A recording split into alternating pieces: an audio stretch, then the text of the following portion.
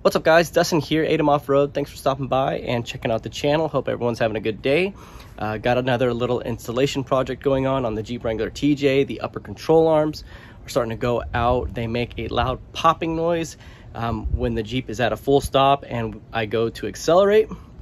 Getting a lot of clunking noise in the rear end. Today, we're gonna go and remove those, adjust the pinion angles. I'm gonna kind of walk you through the steps on how I do it using a cell phone. And then once we have those all set up, I'll go ahead and lock those down with the new control arms and get everything buttoned up and tightened up. So that's the objective. Let's get under the Jeep and get to work. Stay tuned.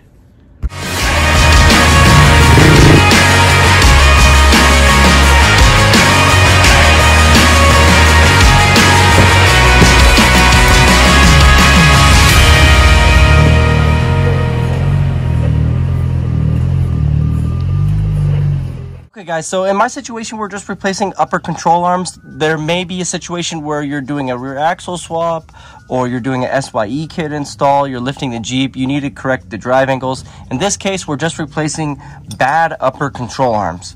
So I just have my jack right here. It's like a 5-ton, 6-ton bottle jack. And I have my little saddle adapter for that, and it's holding up the pinion flange. Because when you unbolt the upper control arms, this thing can rotate downward. The weight of the pinion, the axle housing, will come down. It won't fall to the ground because it's bolted to the drive shaft, so you're good there. But I just have a bottle jack supporting it because we're going to be using this bottle jack to move the pinion up and down to find the sweet spot where I want it to be permanently set. I'm just going to start moving it up until I can see with my eye that the pinion is starting to be in line and straight with the drive shaft. So you can see how it's moving up, and then we're going to verify all the angles right now. Okay, so here I have two different tools we're going to use. I'm going to show you how to use them both. But this is a Rigid app right here. This is my cell phone. And I just downloaded the app. It's called Rigid Digital Level. And we're not going to really pay attention to the red line. We're looking at this solid line between the dark and the gray, lighter gray shades. This is the line we're looking at. And basically, it gives you a whole number in degrees. I don't know if you can see that. And there's also a lock button right there where you can lock the setting down. So when you move your phone away from the drive shaft, you just hit the lock button and then you can read it. That's pretty convenient, but it's basically just a very simple angle finder that we're going to use. I'm also going to use this one for accuracy. I really like accuracy. This one cost me about $29. It's made by Klein Tools, and it has a magnetic base, and it's kind of tapered right here, so you can set it on pipe. I like to use this for bending conduit. But basically, you turn it on and then you can set it on the drive shaft.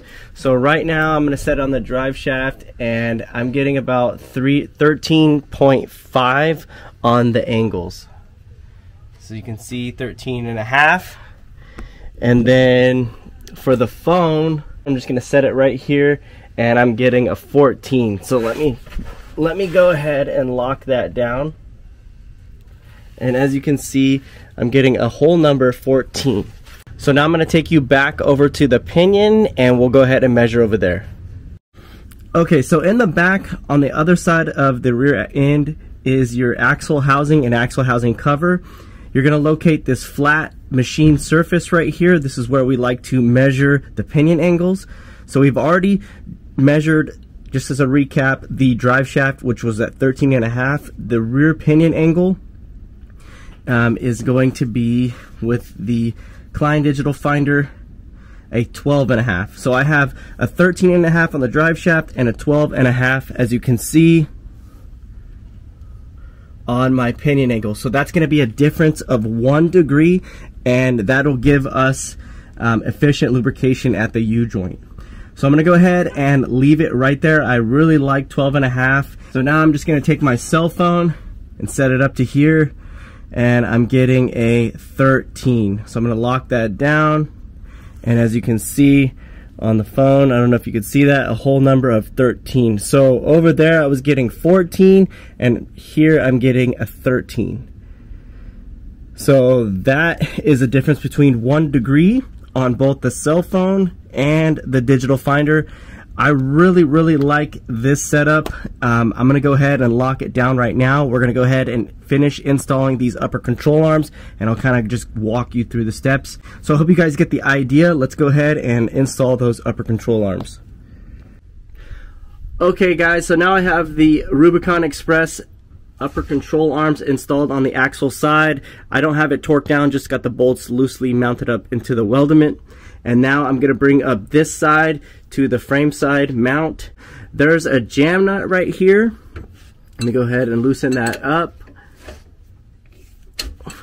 So basically, this joint rotates on a threaded shaft, and you can thread it in or out like so. And there's a jam nut to lock this setting down. So you can turn it in or you can turn it out wherever the hole lines up with the bolt. So basically I'm just going to try this setting, and if the bolt slips through like that, that's where you want to have it set. And it just so happened to be the Zerk fitting is down, so I can easily grease this Superflex joint with the fitting in the down position. I could turn it this way and see if that setting works. That one also works as well. But I like the fact that I'm in more and the Zerk is down. So maybe I can try to go in one more time, and I can't without actually having to force it. So I'm just gonna go ahead and leave it at this setting right here, because I like how the bolt goes through all the way through both sides of the weldment, and the Zerk fittings down. So I'm gonna go ahead and lock the jam nut down right there. And there's a nut on the back side. Go ahead and thread that in like that, and then I'll torque this bolt to 55 foot-pounds, and then I'm gonna come back to the axle side and bolt that bolt up to 55 foot-pounds as well. I'm gonna go ahead and tighten up this jam nut, and there's no real torque setting for this jam nut, so I'm just going to use a crescent wrench and go over the top with it, and I'm going to tighten it to what I call hella tight, and that's going to be it. So we're going to repeat these same steps over here to the other side, the passenger side, and we'll go ahead and recheck the drive shaft and pinion angles. And I'm just going to go ahead and loosen up the bottle jack and remove the bottle jack, and then we'll go ahead and check the final adjustment. Alright, so we're back here at the drive shaft. I'm going to go ahead and set up the angle finder, and right now we're sitting at about 13.4, 13 and a half. There it is, 13 and a half on the drive shaft. So let's go back to the pinion. Okay, so now we're back at the pinion. We're going to go ahead and check the final adjustments on the pinion angles, and those are going to be at a 12. So I have 13 and a half on the drive shaft and a 12 on the pinion.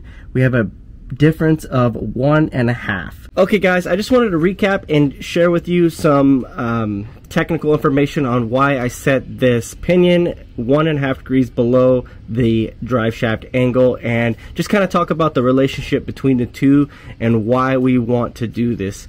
So for instance, if we had a straight line and the pinion and the drive shaft were perfectly in a straight line, what could possibly happen is the U-joint, which is also a bearing, the trunnions in this U-joint or bearing could stagnate and would not actually be a bearing at that point, and it doesn't facilitate good lubrication. So that's the main reason why we want to set the pinion lower or in a negative angle than the drive shaft to facilitate good lubrication. That's the only reason why. So that is why there is a magic number. That's why. And that magic number is between 1 and 3. So you want to drop this a -1, between a -1 to 3 degrees below the drive shaft relationship. And that helps facilitate good lubrication here at this bearing. So right now I'm sitting at a 13.5 here and a 12.5 on the Pinion. We have a 1.5 negative difference in the relationship between the drive shaft and the Pinion.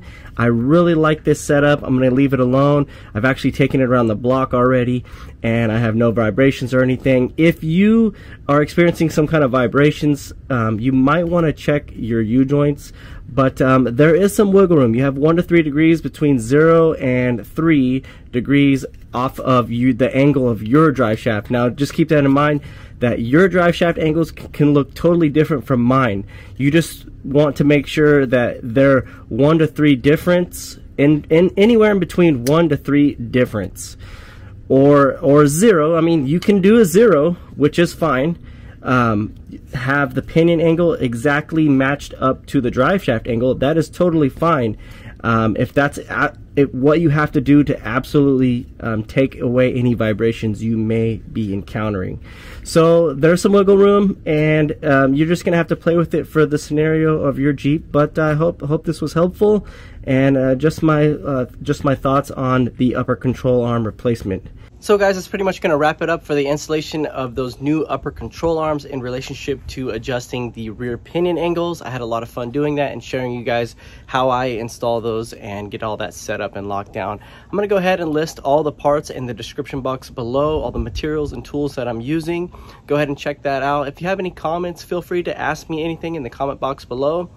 And if you can, hit that like button. If you see value in this video, hit that like button. That would be much appreciated. It'll get more exposure out there on YouTube. And consider subscribing, helps out the channel. And check out some other videos that may be helpful to you. And we will see you guys on the next Jeep video. Have a good day. Peace out. Peace.